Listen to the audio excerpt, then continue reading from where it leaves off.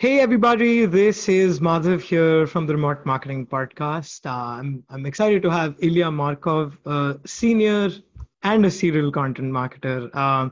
He is he's the content marketing manager at ChartMogul. I'm excited because it's almost like a reunion for both of us. For most of you who don't know, Ilya and I worked together at HubStaff in its early years. And then Ilya later went on to be part of a bunch of admirable remote companies like Groove, Animals, and now ChartMogul. So I think it seems fair to say you've kind of mastered working with 100% remote teams, Ilya. Is that correct? Yeah, I think you can say that. Thank you for having me, and thank you for a stellar introduction. But it's even though Hubstaff feels like it's been a long while ago, and Yeah. I guess in internet age it's a long while ago. But like I still have very good, very fond memories of that time. Yeah. It almost seems like 3,000 years ago. 100% agree on Mm, that. All right, Bert, let's start with your chart mogul days, right? I mean, it's like I think it's definitely one of the top companies, for SaaS revenue metrics and all of that, right? So can you kind of give me a little background of your day-to-day work, as a content marketing manager at Chart Mogul, and how your work, basically impacts the company and the bottom line? sure. So yeah, as you said, ChartMogul is a great company and a great team to work for. And like my days are spent mostly on the content side. So I'm like the content that is a hugely important channel for the company and like for pretty much every aspect of how we um, identify and attract customers and like how we educate people to use the product and so on.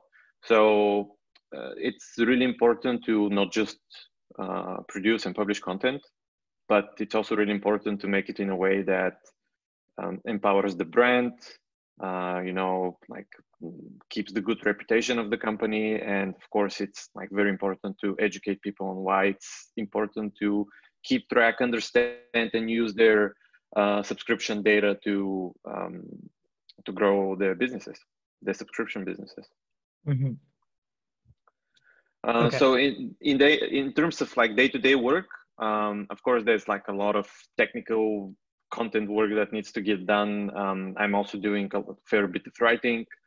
I'm working with guests, contributors, with people on the team who are also, producing some content.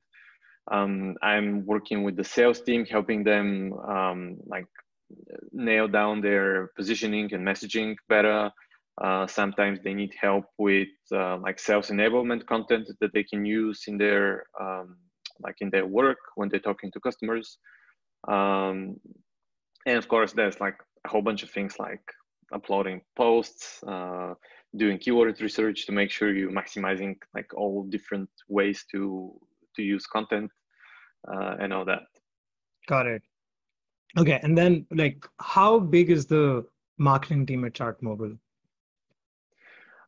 So we are now two people. Hmm. We had a head of growth who joined a few months ago. And before that, and we also have a sales team, which is like, we used to be one big sales and marketing team, reporting to the same director. And now that kind of got split into like a sales team and a marketing team. Hmm. Um, Before that, it was just me, like the lone marketer on the team. Um, and there's also like a big of course that's not part of the like marketing team, but there's also a customer success team which plays a huge role for us as well. Got it. And now with two people there's like a very big change, because if you think about it, it's just one person, but it like the team gets doubled, and Hmm. that's like it never happens anymore with adding one person. Yeah. So now like it's in a way there's like a lot more things you can do, and it's also very helpful that you have someone who's like always there to provide feedback, help with like give you guidance on your writing, or just like act as a sounding board. Yeah. I definitely agree. Being a solo marketer, sometimes, at a team, you've really got to kind of like, give major props to those people, like to just do everything on their own, just to be kind of like just being the sole marketer and the face of marketing. It's a huge deal. But right now, I mean, so you said, there's a sales department, there's customer success, there's marketing, which basically work together. So what's the goal of marketing in this entire setup? Like, what are the KPIs that you guys are responsible for? Sure, great question. I think it's fairly common to what you see in most software companies, and like especially in SaaS with marketing. So like brand building, creating awareness about the brand and the product, and of course generating leads and demand is like what falls under our responsibilities. I mentioned sales enablement as well. But something that's really interesting, at least to me, is that so earlier this year, we launched what we call the world's first subscription data platform. And that's a bit of a long-term vision. It's not just a long-term vision. There, like when we launched, there were actual things that we launched, and then we've been adding more features to the product. But it's also a bit of a long-term vision of what we want to do with ChartMogul, with the platform, and how we see people using their revenue data. Because they still like data in many ways, it's still a silo. Many teams still like, maybe they're looking at metrics, but they don't really understand like what's underlying the data and how they can use the data. And we have this grand vision about like not just collecting all the information in one place and having a bunch of metrics calculated by a piece of software, but actually this becoming like a central piece in the stack of the company, not just for marketing, not just for revenue or like the CEO or the founders or revenue ops, but like everyone in the company. So let's say you can connect your data or your revenue data platform. You can connect it to your marketing automation tool and maybe execute some automated actions based on what's going on in like maybe your customer reaches a specific MRR milestone, and that fires an automated email that congratulates them on their achievement or something like that. There are many ways to do this. So this is the vision. And earlier this year when we launched the subscription data platform, we kind of figured out that we're kind of creating a new category. So this is a very interesting challenge, at least to me, like explaining what that vision is and why people should care, and like how this is a new field that's emerging. Interesting. I was actually just kind of like looking at your LinkedIn description as well, and you mentioned that you kind of led the marketing campaign of this subscription data platform that you guys launched, and that particular campaign kind of resulted in like a 4% growth in MRR. So like, what did you do in that? Like, how do you what was the campaign like for kind of marketing this new product? So it's interesting. I mean, there are like tactical pieces to the campaign. Of course, there's like a bunch of assets that you have to prepare, landing pages, like emails, blog posts, and things like that. But underneath it all, I think it's really important to understand what this new platform, this new product, this new category is, and then find the right messaging and the right positioning to explain it to the people who can benefit from it. And I think that's the real challenge with a task like this. So, I mean, I can talk about how we needed to write a bunch of things, me personally, but I don't think that would be that interesting to your listeners or your viewers, because they are probably doing it themselves anyways. But finding that that messaging is the interesting part. And I think very big. I'm sure that's nothing new to you or anyone listening to this, but it's like talking to customers is just so important. So ChartMogul is probably one of my first experiences writing case studies and like talking to customers to write case studies, and it's just so eye-opening. It's completely different when you talk to customers, and I've talked to a bunch. Some some software products, some subscription boxes and things like that, and it's very interesting how every customer has a completely different perspective of like the things they care about and how they perceive your product. Mm-hmm. Yeah. I completely agree that customers are obviously great to kind of get you insights, and also kind of when they kind of start talking, like start explaining your product, it's always that you can kind of take over into marketing, kind of do that. And I think one of my favorite questions when I kind of ask, like there's a question that I read in some book. It was basically like, explain our product in like 5 words, right? And that's the limitation there. And people would come with all sorts of things, it, takes care of my boring admin tasks and all of these different things. And I think taking that learning from, customers using that terminology and kind of using that in your messaging, I think really helps. So that's pretty awesome that, you guys are doing that.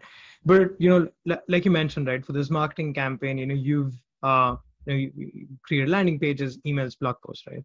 And for example, I'm a subscriber to the newsletter, the Chart Mogul. I think it's the 3 SaaS things, every Friday. And I think, when I kind of look at Chart Mogul right now, you guys have a bunch of things, there's an email course, there's a weekly newsletter, there's a podcast, there's a resource section, there's a blog, there's all of these different things, right?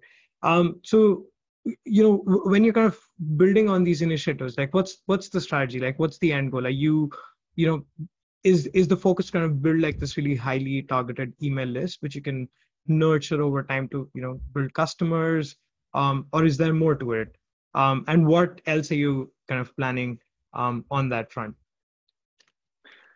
Great question. I think, at least where it comes to me, I think the main goal marketers should have when they're planning initiatives and things like that is just to add value. This is what in my opinion, this is what makes an impression, and like where you can, because SaaS marketing, that it's so noisy. There's so much noise going on. There's so much content.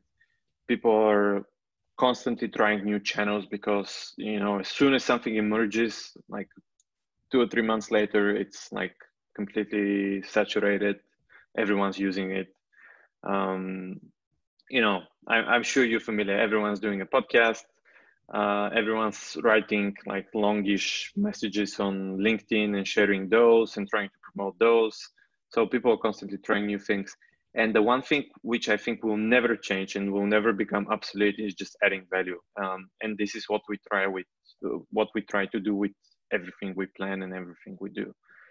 And I think, when it comes to, if we're talking about content, for example, and I know like in marketing, pretty much everything is content nowadays. Doesn't matter if it's like social media or video, audio, or written.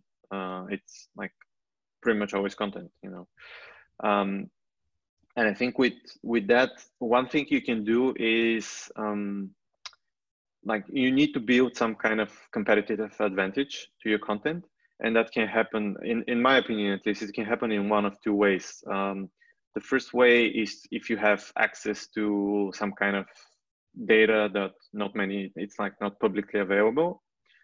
And this is what you see with like, trying to think of a good example, but let's say like a lot of the VC companies, they collect data or they use some kind of like,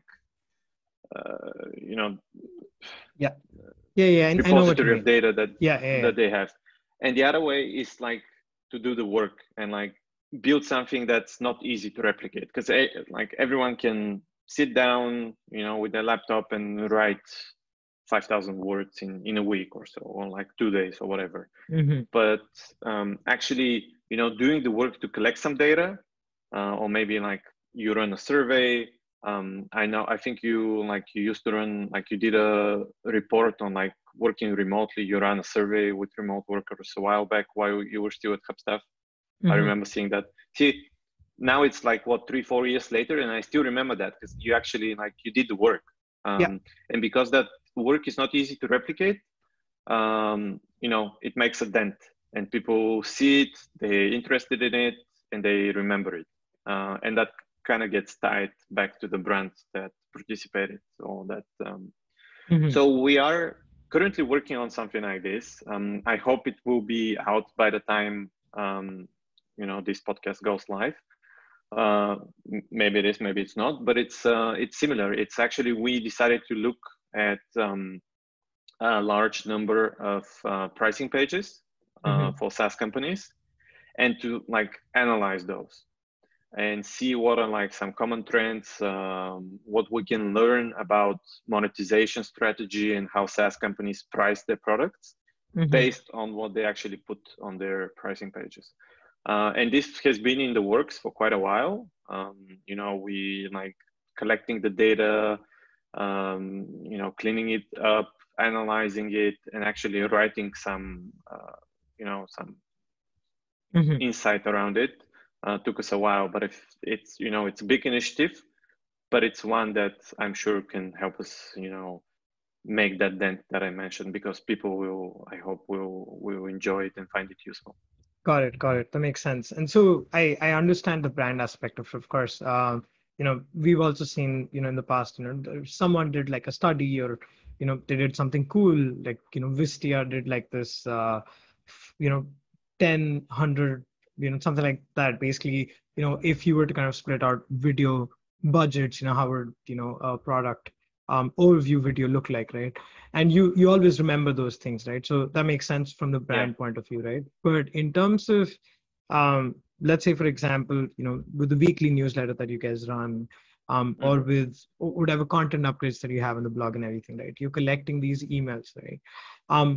Is the process like, do you just kind of pass on these emails to the sales team and they kind of, I don't know, do their sales enablement bit and kind of like nurture them in, or do you kind of like nurture them to a point that they sign up for an account, and then it kind of goes over to the sales team, or is the sales team completely independent of this? Like, what's the like what are you doing with these emails basically?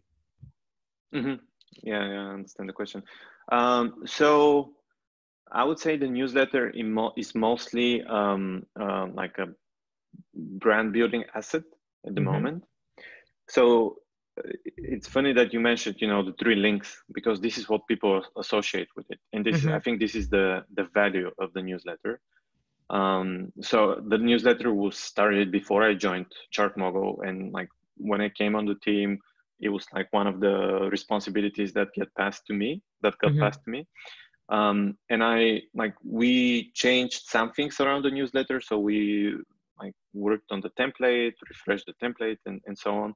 But we never changed the core, which is like the 3 best links. So we can put a lot more links, but we don't want to because I believe this is the main value of the newsletter, and it's actually what I hear from people all the time. Like people get back to me and they're like, "I love the fact that I know it's coming on Friday, like Friday afternoon, or if you are in like Europe, so morning if you're in the States, or like late evening, I guess, if you're in late afternoon, or early evening if you're in India, or like somewhere in Mm-hmm. Asia."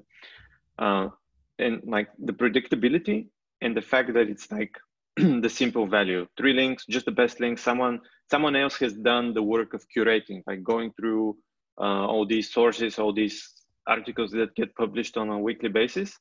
They've gone through that and they've just picked the 3 best for me.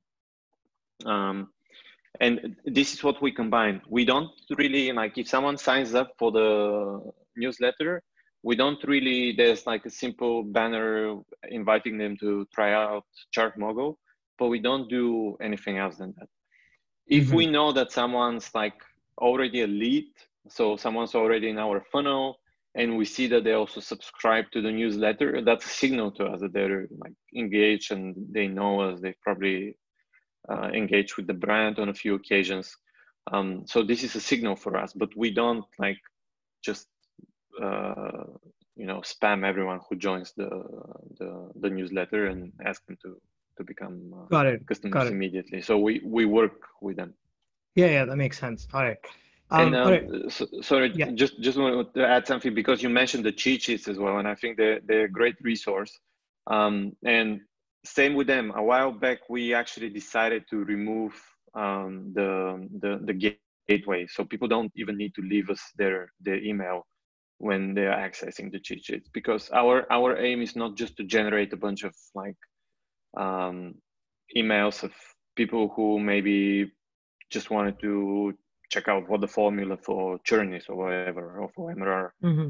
But we want to be helpful to people, and we know that being helpful and uh, providing that value gives us benefit, which we can then use with the people who are engaged, the people who are, like, they understand they need something like ChartMogul, and they have, like, we have the goodwill with them to work with them and to make them customers. Yeah, makes sense. Where's the word that you used? Chi-chis? What's that? Oh, the cheat sheets. So we have a bunch of like Oh, cheat sheets. Yeah, yeah, downloadable. yeah, yeah. Yeah, a cheat sheet. Right. Got it. Okay. Yeah, I was just thinking of something like, is that like a new content marketing term or something? But cheat sheets, right? Okay. Yeah, yeah, yeah. All right. Okay. Okay, cool. All right, that makes sense. Let's move on to kind of so let's kind of talk about you were kind of leading the blog and doing the content marketing bit at HubStuff, and then you did the same thing, a similar thing at Animals, and similar thing at Groove, and similar thing at ChartMogul, right? And so Hmm. you're obviously you work with a lot of writers, all of that. So let's kind of talk about that, right? Let's talk about the first thing with all of these four companies experience that you have, managing their blog and everything. How do you find good and affordable writers? Like they're a rare, I mean, they're rare to find. Like most of the times you'd find a writer, they'd be asking for like a ridiculous rate, and then they wouldn't turn out to be that good. Or sometimes there'd be a good writer but not a good writer on the business side. Or so what's your process like? How do you find good and affordable writers? And the reason I'm also asking this because I think some of the writers that you kind of brought in at HubStuff, right? I've been working with some of those writers even today, like in 2020, like whichever company I was with, or if I was working with a consulting client, I worked with them because they were all so good, and a lot of those were actually hired by you. So what's your process? Um, so I think one thing we should start with before we get to the process is understanding, like, you have to figure out what's so hard about finding good writers. So as you mentioned, I think you made a great you put it in a great way. So you need someone who can write well, and writing is a skill on its own, and it's actually a pretty hard skill. So you need someone who can write well, but you also need someone who like understands the topic they're writing about. Mm-hmm. So like you can have a great writer, and if you ask them to write about SaaS metrics, for example, it's a complicated topic. I mean, everyone Mm-hmm. can check the formula for a specific metric, but why is that metric important? How you can use it? There are many aspects. People ask different questions around, even around like the most basic metrics. So finding that combination between the two is actually pretty hard. And as you mentioned, it's a very competitive field. There are a lot of people who are doing writing, so it's like for writers, it's usually hard to be a good writer and get a high enough rate for your work. So many Mm-hmm. people, like, maybe they join. I know. Thank you for mentioning this about the writers that like we found at Hubstaff. The funny thing is, a lot of them have actually moved. There's some I know now who like are in managerial positions in companies like HubSpot, InVision. I know a whole bunch of them moved to like other positions and have been doing very successfully. And part of it is like they always, the best always look for the next step to Mm-hmm. do. Yeah. Um, so I think it's important to look for that combination of the skill and the knowledge. The knowledge about the area you're in, and then the skill. And I think it's like finding good writers is a lot about just working with many people, Mm-hmm. and it's just trying different people, giving chance to many people, and like finding the best to work with, because on top of the fact that they need to know the topic and like need to be able to write well, they like there's also the personal aspect that you need people that you can work with, Mm-hmm. um, and that's like adds another challenge to it. um, Got it. and I think it's sorry, I lost my train of thought there for a second. It's also uh, so finding them. Oh, I was gonna say it's like managing writers is a very fine balance, because you need Mm-hmm. like, if you try to okay, maybe you like a specific writer, but you have some issues with how they're writing. But if you're always rewriting everything they write, it's not going to be a very like a very productive relationship, Mm-hmm. Mm-hmm. because you like doing the work several times, even if like they're fine with someone editing their writing all the time. So you have to find the right balance between providing feedback that's useful to them and helpful and helps them improve what they write and their writing skill, Mm-hmm. but at the same time not like not redoing the work. Mm-hmm. um, and I know a lot of people like, because writing is something that everyone does, and in many cases people get very tied up in the editing. Like once they Mm-hmm. have to edit someone else's writing, they get very tied up in it, they start making too many changes. So you have to like at the same time allow the writers to keep their like their style and their writing, but also give them the feedback that makes the writing better.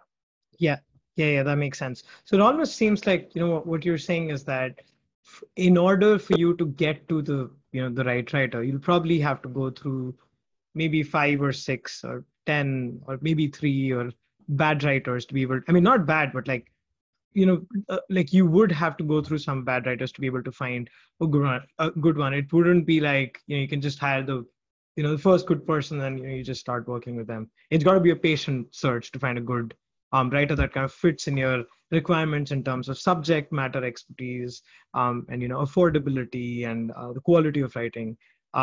Is that Yes. accurate? Yeah, I think so. I think one thing that helps, like especially remote companies, I don't very often see companies who hire writers full time, Mm-hmm. and I think that's a good. I think it's a good fit. Actually, I think it's also a good fit for writers, because many writers actually enjoy freelancing and like the being independent and not being tied to just one company or one team. So I think that also helps companies make sure they like find the best people, Mm-hmm. um, because if you can like to go through 5 or 10 or however many writers, you cannot just hire them, all of them full time and just Yeah. give them, unless you have, of course, unless you have like you've raced around and you just want to drown the world in more content on your Mm-hmm. blog. Yeah. So I think like starting with a freelancing relationship works pretty well.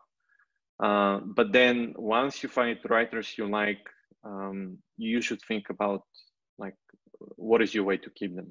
Got it. So that might be the point where you like want to hire them full time, understand what their like personal priorities are. Like, do they Mm-hmm. want to develop into maybe a product marketing role, or do they want Mm-hmm. to develop into like a growth role or sales role? You don't know, just talk to them, figure out what they want, and make sure you give them that path that they can follow.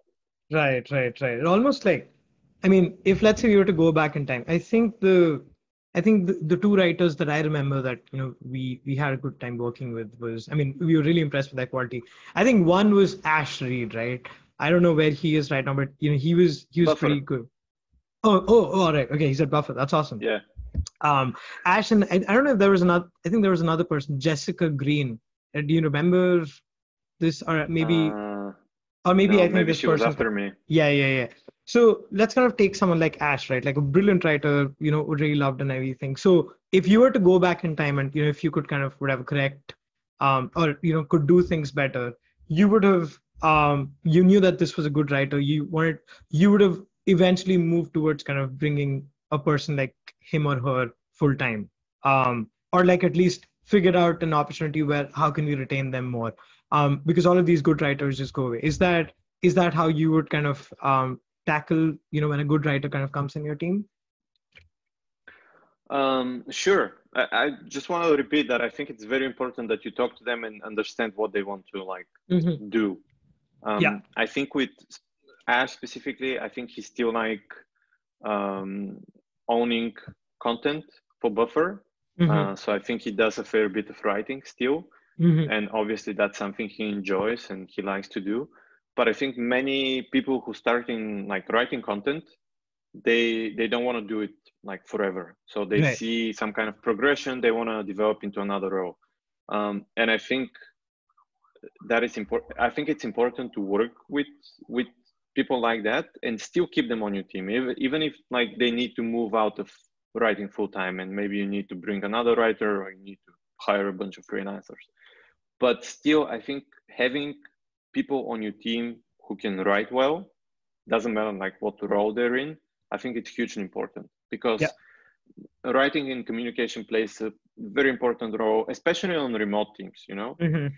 Um, so, Yeah. for example, at ChartMogul, I've actually, on top of like writing for public-facing, assets like blog posts and the newsletter and all that, I've actually worked on some internal presentations and other things. I'm currently working on a project helping the sales team with their like positioning and messaging, how they define the personas and the ICPs and how they talk to them, what kind of core messages they use. And I think that's very important to have on the team. And even like if the person progresses and moves into another role, they can still like, let's say you hire a writer and they want to like work on product and they become product managers, Hmm. they can still write very good content on product management. And Hmm. that's something that can be very useful to your team. Yeah. Now they're building expertise in another field. Remember what we talked about in the beginning, like having the expertise and the skill to write. So they have the skill to write, that. And now they're building expertise in another field to actually have a writer who's an expert in another topic and they can write about it. Yep. Yep. Yep. Yep. That makes sense. And I think it's almost very similar to kind of retaining good people as well, like be it any other function as well. Yeah, But of let's, course. yeah.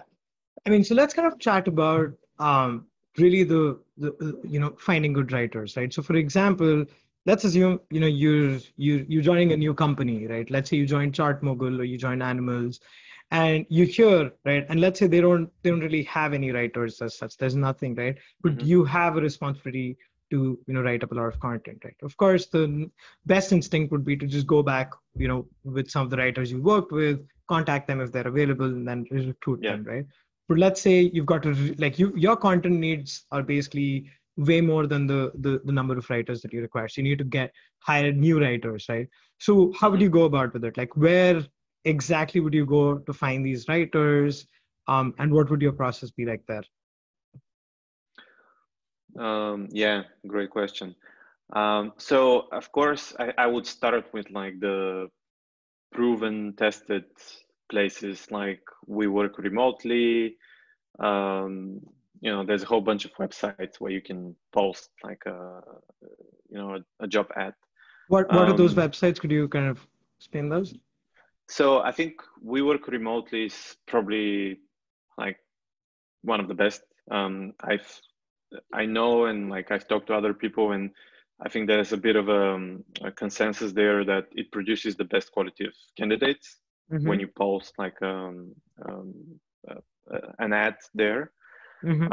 Also because it's like I think it's part of it is because it's a paid site, so you have like companies have to pay to post there. Mm-hmm. So it's not overwhelmed with like random you know, a very high number of announcements and job posts. So that helps, and I think people pay attention to it and they check it regularly, so it produces high quality candidates. Of course, you can use Angels List, you can use Upwork, you can use Fiverr. You know, Upwork and Fiverr will probably generate a very large quantity of candidates, and like maybe the quality won't be as good. I think so. That's one way, and I think it's important when you're using these sites. It's important to do the work. So make sure you put something together that really explains what the company is like, what people can expect, and another thing that's usually smart to do is to ask the people, the candidates, to do some work just to show that they are like serious about and not just, you know, firing applications to every opening that comes their way. But you also have to do the work and like show what the team is like, what you value, what the process is going to be like, so they know what to explain. This will, you know, doing this will help you because it will also convince the people who you want to apply, like the serious people. It will convince them that it's worth applying. Yeah, makes sense. So that's one thing. You can also like use places like Indie Hackers or Hacker News and post there and ask people to apply. Even Reddit, there are like some Reddits where you can do it. I think it's important to, you know, advertise in as many places as possible, just because you want to like get the largest pool of talent that you can. And then one thing that I think works well nowadays is actually the like communities on like Slack communities where you can participate and like post and you know, advertise and connect with people. And I would say that in some of these communities, I would actually go as far as to suggest that you should like join some of these communities which target writers and content marketers, and like see the people who are there, see who's active, like what people are saying and like how they're participating in community, and actually reach out to some of these people and ask them, hey, are you available to like do some writing on the site, or do you want to join my team if this is what you're looking for? So I would just go as far as to suggest that you should do that and like find the people and just talk to them. Do you know any particular Slack communities right now that, you know, that are kind of writers and content marketers focused that you'd recommend? Yes, sure. And I'm actually gonna check Slack because I'm on a bunch. So there's the so Jimmy Daly, who's at Animals, and he's now started his own thing, Superpath, which is actually looking to help content marketers and writers. He has a Slack community which I think is open to like everyone to join. It's not paid, and it's very good. I would suggest people check this out if they're interested in that. But there's another one which is called content team leaders, content team leads, and another one is which I think is a good one, but it's more like of a general growth community, and it has channels for writers and content marketers as well. That's demandcurve.com. Yeah, they're a company who provides training and courses for like growth marketing and growth marketers. Yeah, so I would say these are pretty good. Then another good resource is the SEO Playbook, which is a course by Robbie Richards, and it also like if you buy a course from him, he also invites you to the Slack community, which is it's more on the SEO side, I would say, but it's still a pretty good community for writers and content people. Got it. And so kind of hiring writers from these Slack groups is something that you've done in the past, and you've found some decent writers from there.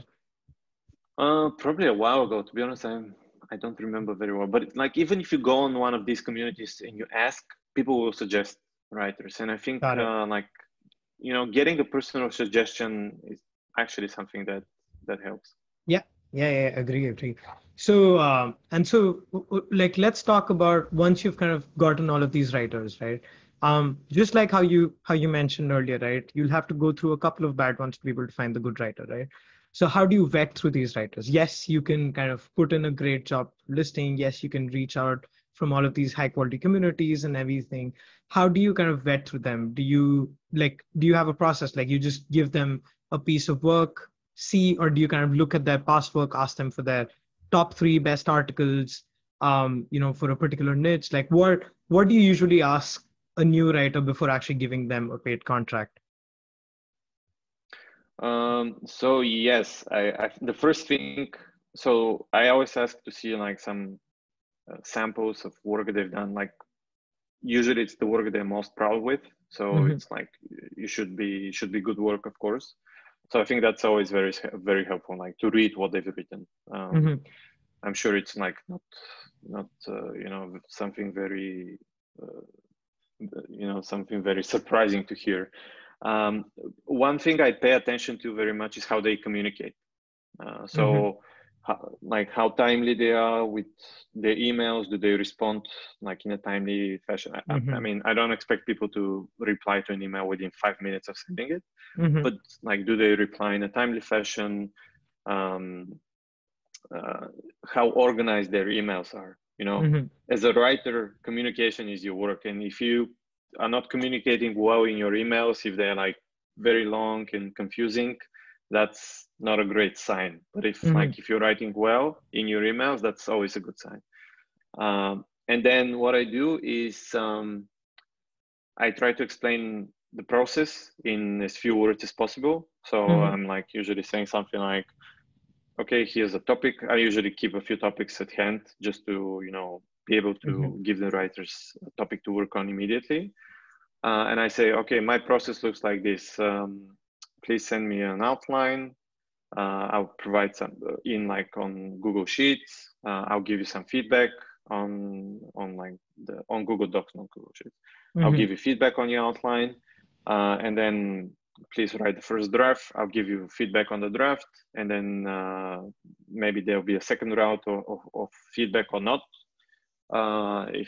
If everything looks all right, and that's it. And I make myself available for any questions.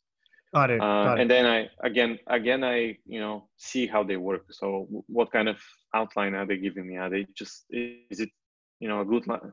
Usually what I expect to see in the outline is, I call it, it's like the 50% stage. So after Hmm. you write the outline, the article should be done on 50%, because you know what you're going to write in it.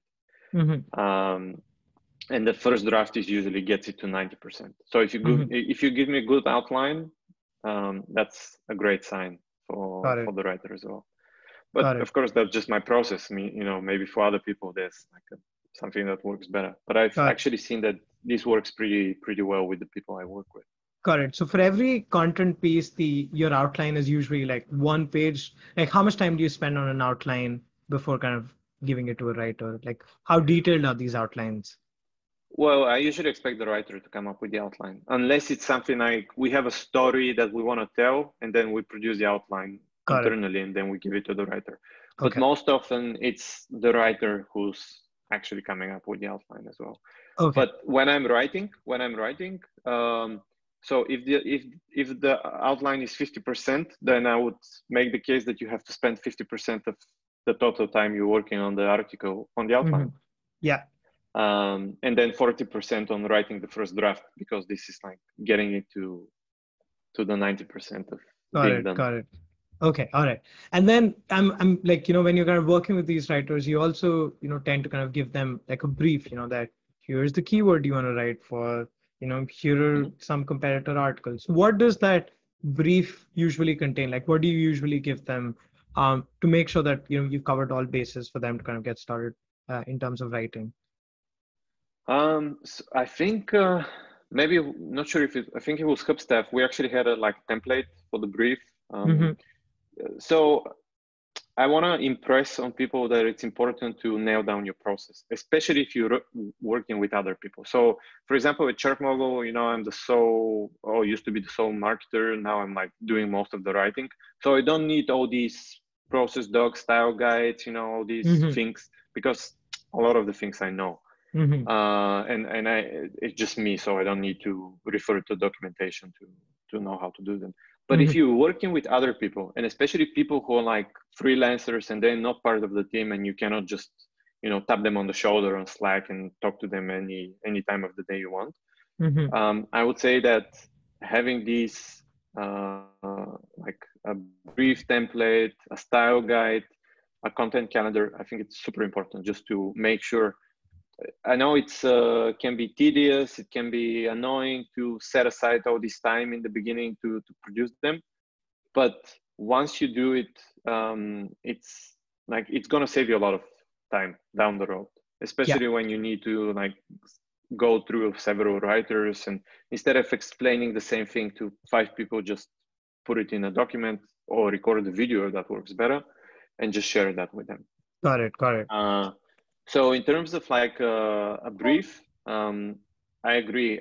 Usually my process looks something like, if we are writing something that's targeting, you know, ranking on Google, organic traffic, I would start with identifying a keyword that I believe we should produce content for, and then going to Google and seeing what ranks for that keyword, and then put that in the brief. So tell them, okay, when people, so for example, now I'm working on a blog post about MRR, monthly recurring revenue. So that's why it's top of my mind.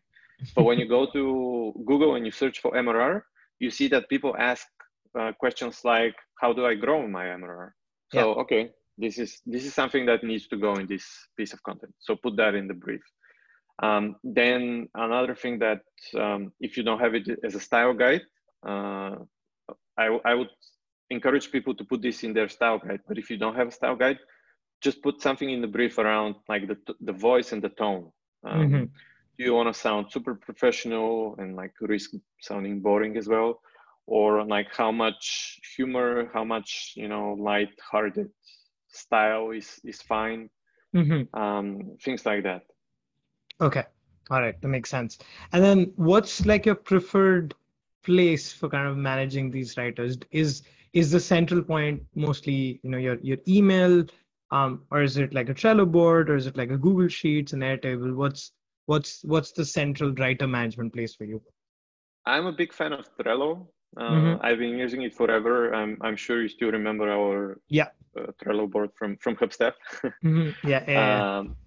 I think Trello is very powerful because it's simple and it has all the features that you need to do this work well without it becoming too complicated. Airtable is also a great option, and especially if you want to build more complex workflows that do different things, it can be very, very powerful. I've seen some really impressive things done with Airtable. Lately, what I've been finding very useful as well is Notion. Notion is actually a great tool because it combines, like you can have a Trello board and all your content, like the repository of your content and all your process documents in one place. While with Trello, you can still have them on Trello, but they will need, like your style guy would need to live in a Google Doc or something like that. Be linked from Trello. I agree. I love Notion. Like, I mean, it's just so nicely built. 100% agree on that. Let's kind of talk about, you know, one of the final things about writers, which is pricing, right? So there are two aspects of it. One is, what is the type of pricing that, you know, when you're working freelance writers, what do they charge? Is it per word? Is it, you know, for a particular, for a certain style of articles, or is there different things? And the second thing is, what is the right price to pay for a good writer? I know it's a very, very broad question. You know, it can range from as low as $10 to maybe $1,000 for a 1,000-word piece, right? But really, what is the good price? Let's get to the first question. Like, when you've worked with writers, what are the kind of pricing, you know, that writers kind of bring up with, and like, what's the best way to deal with them in terms of the type of pricing? Sure. So my feeling is that most people charge per project. So it's not even like per word, but it's more like per project.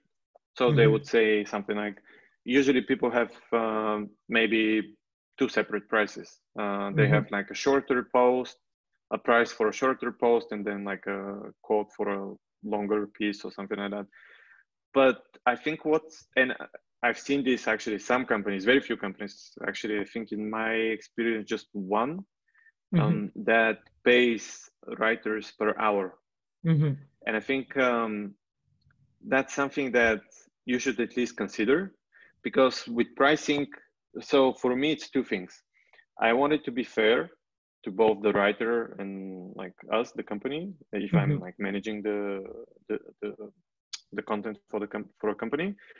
So it needs to be fair, not just for like a feel good factor, but also because if it's not fair, a good writer will always find, you know, another opportunity or like higher payment.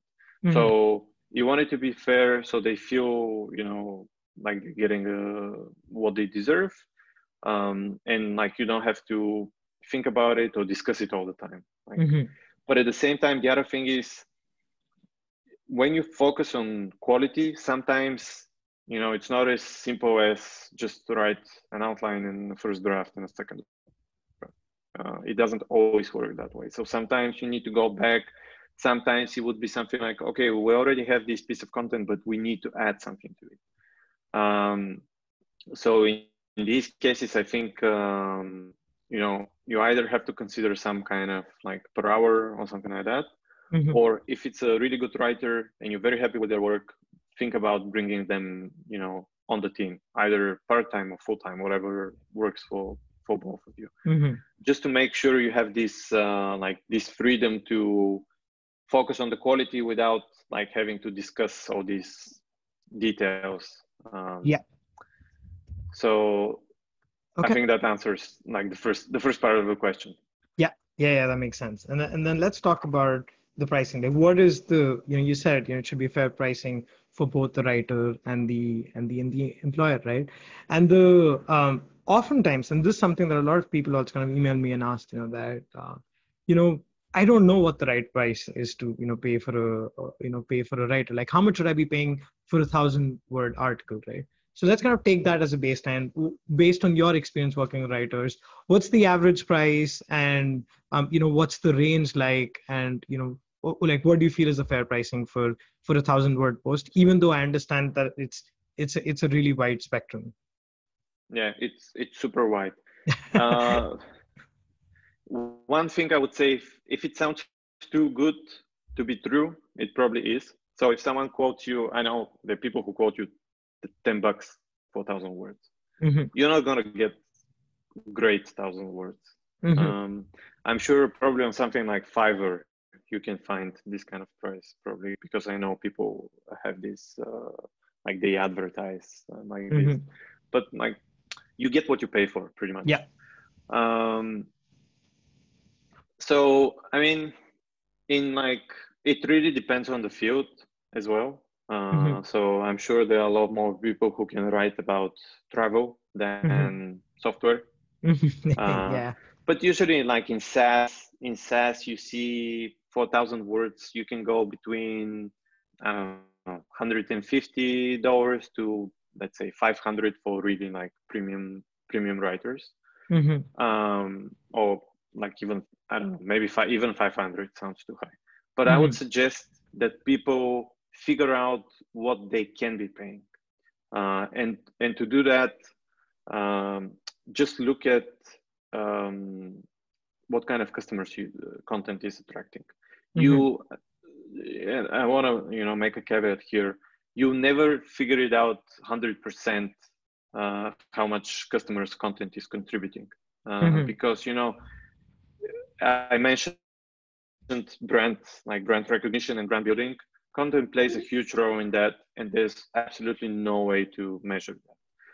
So maybe someone comes, like sales, if you have a sales team, like in your company, sales closes a customer, and that customer gets attributed to sales. But that customer, like their first exposure to your brand was through content.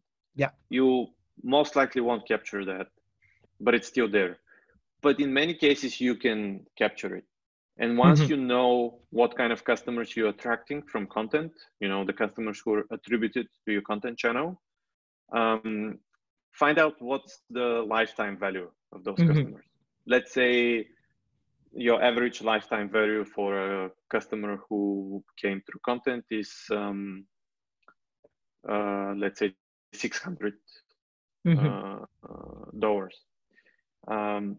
If there's like the 3 times CAC equals LTV, if we follow that formula, which people often mention in SaaS, that means you can pay $200 for an article. And even if it gets you just one customer, then it's fine.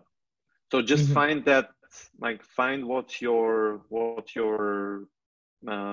range, because otherwise you get into even if you have to make the decision yourself, you get into a discussion with yourself, thinking about, okay, what's fair? Is it Mm-hmm. fair to pay 300 versus 250?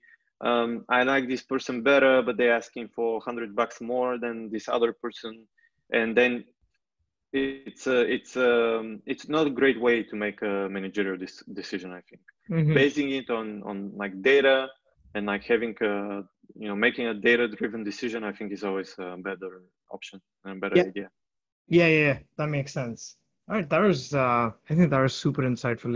It shows that you've had a huge experience in that, and working with all of these writers from across the world, which is amazing, right? So kind of just to cap it off, right? To kind of end the episode, if companies, if CMOs, if anyone listening to this podcast wants to follow your work or get in touch with you, how can they do that? Probably the best way is just to follow me on Twitter. My handle is it's actually, I think it's pretty long, but if they just look for my name on Twitter, I'm sure they'll find me. Twitter or LinkedIn, if someone wants to connect, ask a question, it's both are fine, of course. And I'll suggest, if they're interested in SaaS, they sign up for the SaaS Roundup, which is the weekly newsletter we publish at ChartMogul, which collects just 3 links from the week that cover SaaS. Yeah, those are the best things, I would say. Awesome. Yeah. And I would definitely, the newsletter is pretty awesome. So I would definitely urge the listeners to also check it out. But Thank cool. you. All right. Thanks a lot, Ilya. Thanks for being here. Thank you very much for your time. It was a real pleasure. Really All enjoyed it. right. Okay. Thanks a lot.